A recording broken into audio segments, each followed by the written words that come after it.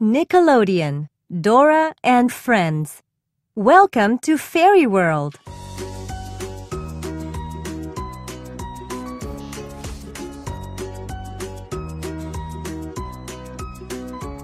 Kate and Emma stayed at the campsite. Everyone else chased the fireflies into a magical forest where they turned into fairies. "Let's follow the fairies and get our marshmallows back," said Dora. She and her friends followed the fairies into a cave. Inside the cave, Pablo used a net to catch one of the fairies.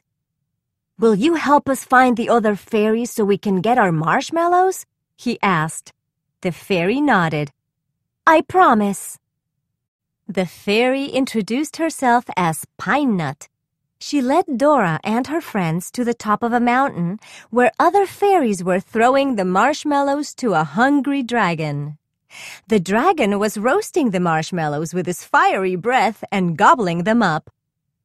Pine Nut said that the dragon protected the fairies from mean goblins called Los Duendes, who tried to stop them from granting wishes. In return, the fairies fed the dragon. "El dragón only eats marshmallows," explained Pine Nut. Dora shook her head. "It's not good for him to eat only marshmallows." "But he loves them," said Pine Nut. Just then, 3 dark shapes appeared in the sky. Los Duendes were coming. The dragon tried to get up, but he could only groan. He had a tummy ache. "We need to get him some good, nutritious food," declared Dora. "Rápido!" The friends raced to the fairy garden, which was full of fruits, vegetables, and nuts, as well as sweets. "Should we bring El Dragón candied nuts or fruit and plain nuts?" asked Dora. "Fruit and plain nuts!" cried Elena and Naya.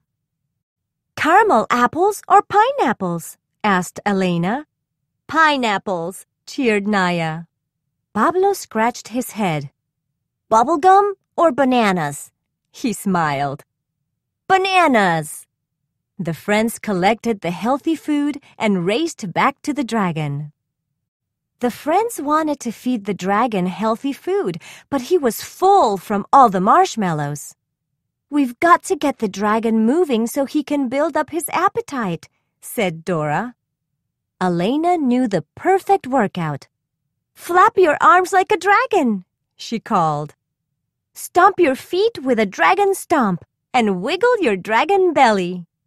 After that, El Dragón felt better and he was hungry again. The friends fed the dragon nutritious food from the fairy garden. Then Pablo fed the dragon beans to help him build muscle. Now the dragon was ready to take on Los Duendes. With a roar, the dragon rose.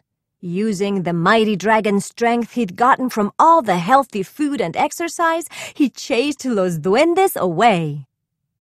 Pine Nut flew up to Dora and her friends. "Thank you for helping us. Now we can get back to granting wishes," she smiled. "If you'd like to make a wish, we can make it come true." "I know what I want to wish for," Elena said. The friends all closed their eyes and made a wish.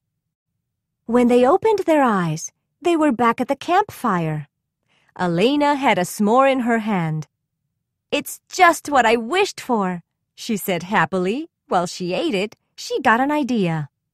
A few minutes later, Elena presented her friends with a new dessert.